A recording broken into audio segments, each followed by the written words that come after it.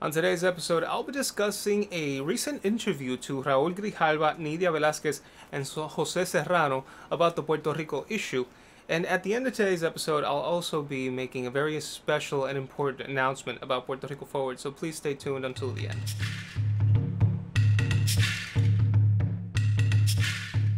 Hi, my name is Mercado-Vázquez, and welcome to the PRF Review, the show based on the podcast Puerto Rico Forward, which you can always listen to on iTunes and Spotify and all major platforms you get your podcasts from.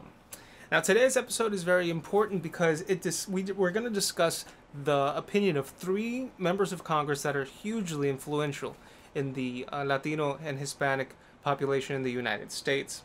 So we're talking about Raúl Grijalva, Nydua Velázquez, and Joseé Serrano.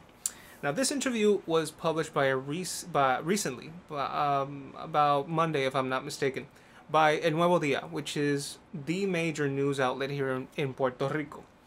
And it's important because the interview was about the Puerto Rico status issue, how the status can finally transform out of a colonial context.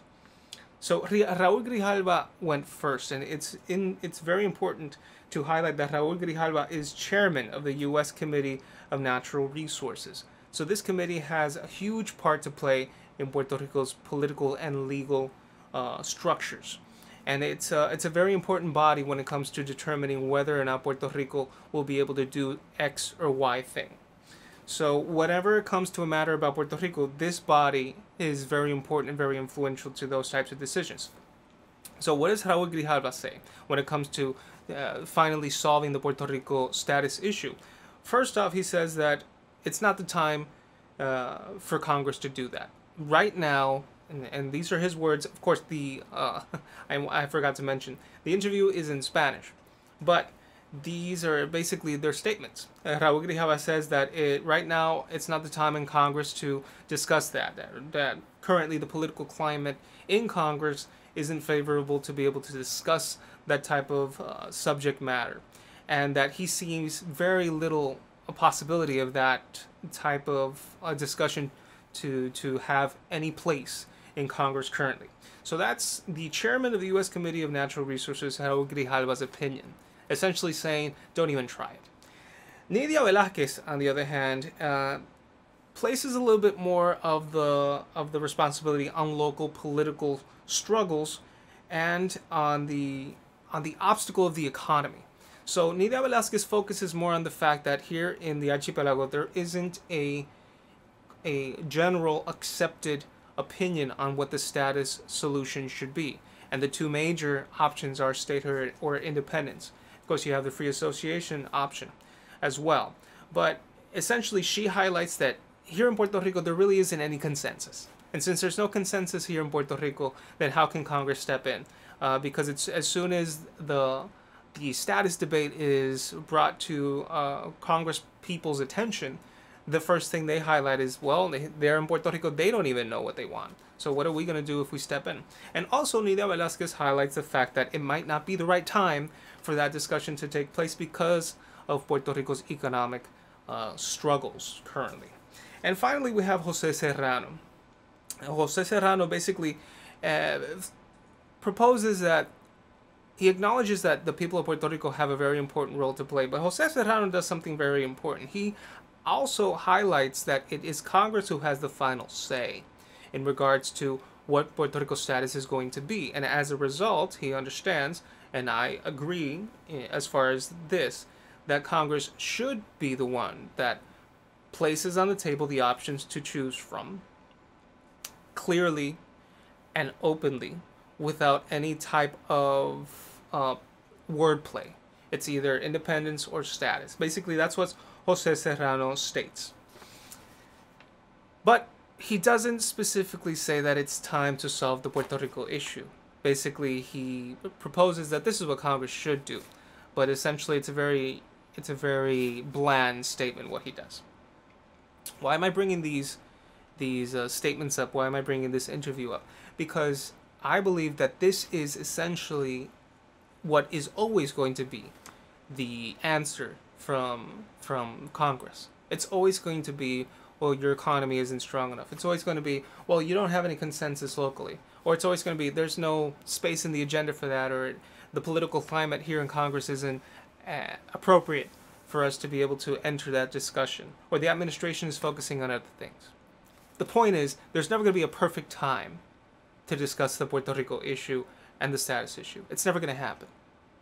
If anyone is trying to allow Congress to suddenly, spontaneously come together and solve the Puerto Rico issue, that person should not hold their breath. Because there is never going to be a perfect moment to discuss such an important subject. Okay? So why continue postponing the subject? Why continue postponing or playing some evasive maneuvers around the subject because it's not convenient right now, or because it won't be easy right now, or because X or Y factor isn't in favor? There is no perfect moment. The only moment is now. So the Puerto Rico issue needs to be resolved. The Puerto Rico issue cannot wait. If you think about it, the Puerto Rico issue is 120 plus years old. So in 120 years, there was never a perfect moment. Why should there be in the future? There won't be. So it's up to us, the people that believe in this subject, the people that believe in Puerto Rico and that want to see it prosper, to move forward the Puerto Rico issue and to force Congress into a position where they can no longer ignore the subject, where they can no longer use excuses to evade or avoid touching on this subject. The people and the partners of the Puerto Rico issue need to be advocates in this cause and continue pushing for it to be resolved finally. So let's not wait for the situation to be perfect. Let's not wait for conditions to be perfect. We need to act. As I mentioned before at the beginning of the episode, I said that I had a very important announcement to make. And the important announcement is the following.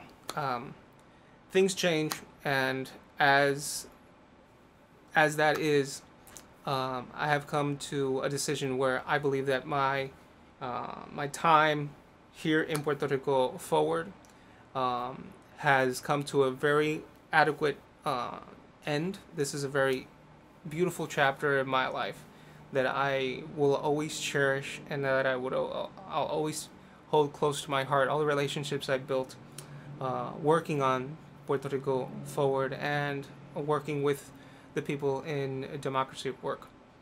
I appreciate so much. I've been blessed with this opportunity, and it's been just a wonderful journey so far. But I believe that the time has come for me to be able to continue being a Puerto Rico issue advocate in other terms. I feel like I've been able to express as much as I've wanted on this subject, and I've been able to bring as much valuable information as I have been able to, as I could. So I'm so grateful to everybody that's supported this project. I'm so grateful to everyone at Democracy at Work, and this has been a beautiful moment in my life. And I will continue moving the Puerto Rico issue forward. It might not be doing this, or it might not be on the podcast format, but I'll be around, and I'll continue fighting for this cause, a cause that I've been fighting for way before Puerto Rico Forward even was an idea, and I'll continue fighting for it long after. So as always, thank you for your time.